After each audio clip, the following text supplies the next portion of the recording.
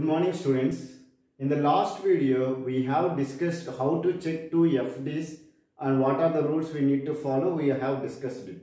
Now for better understanding I have taken one example and I will explain this concept. Okay, a relation R consists of attributes A, B, C, D and having two FD sets X and Y. The X consists of these are the FDs, Y consists of these are the FDs. Now we need to check whether the two FD sets X and Y are equal or not. What is the step 1?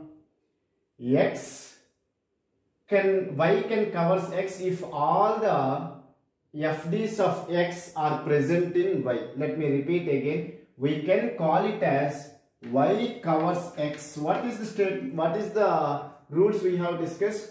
Y should covers X and X should cover Y. Then I will say that Y is equal to X or X is equal to Y. So first thing I want to check whether Y covers X or not. When I can say that Y covers X, if all the FDs of X can be derived from Y, meaning this derived means either they should be present directly or they should be present indirectly. Are you able to understand? Let me see whether Y covers X or not. Now if you see that FD A determines B is present Y. So this I have got. Means this FD I can derive from the set of FDs present in from the Y. B determines C is present directly. Okay. Now if you see that AB determines D, whether it is there, is not there in the Y. But then you cannot say that Y does not cover X. We will see whether it covers indirectly or not. What is the meaning of indirect coverage is, okay, AB determines D. I want to determine from this one. What is the meaning of AB determines D? If I can calculate the AB closure from these FDs given from the Y, if it contains D, then I can say that AB determines D, FD is present. Let me repeat again. AB determines D is directly not present. So I need to check whether it is indirectly present in the Y or not. How I can check whether it is indirectly present or not? AB closure I will calculate from this one.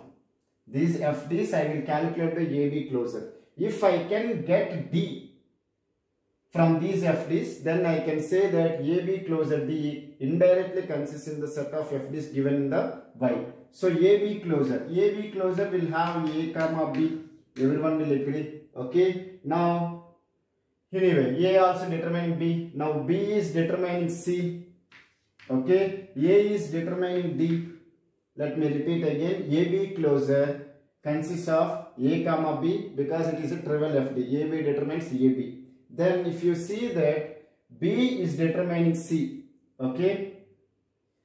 A is determining D. Okay. If you does not understand how I calculate the AB closure, I request you to go through my earlier video where I have discussed how to compute the closure in a proper way. Okay. Watch that video and come back to this video so that you will understand the concept in a better way. So AB closure consists of D. So if AB closure consists of D, can be computed from the FDs, and if it consists of D, then I will say that AB determines D can be present in the set of FDs given in the Y. Okay, are you able to understand? So what I can say, A determines B is directly present in the Y, B determines C is directly present, AB determines D is indirectly present. So what I can say, all the FDs in the X can be derived from the Y. So the first rule is satisfied. Y covers X. Okay. Rule number 1 is Y covers X. Now I will check whether X covers Y or not. Meaning is that the FDs which are present in Y can be derived from X or not. Okay. The FDs present in the Y can be derived from the X or not. We will see. Okay. Now if you see that A determines B is present here. Okay. Present in the FDs in the X. B determines C, FD from Y is present in the FD set X. Okay. A determines C is not present. We should not say not present. We can say that it is not directly present. How we can check whether it is indirectly present or not? we will calculate A closure. From where we will calculate the A closure? If we calculate A closure from Y, then obviously C will be there. But we have to calculate the A closure from the X. Okay. So what is the A closure from X? A closure will consist of A closure consists of B can derive C. So, and then AB combinedly is determining D. So I can say that A closure is consists of C. I want to calculate A determines C whether it is there or not. When I can say A closure, I will calculate from this one. If it consists of attribute C, then I can say that A determines C is indirectly present in the C. Sorry, in the set given in the set X. Now A determines D. Whether it is directly present? No, it is not directly present. We will check whether it is indirectly present or not. How we can check indirectly present or not? I will calculate the A closure from these FDs present in the X, and if I can calculate the D, or if it contains D, then I will say that A determines D is present. If you see that I already calculated A closure. Okay, A closure consists of A and A is determining B, so B will be present.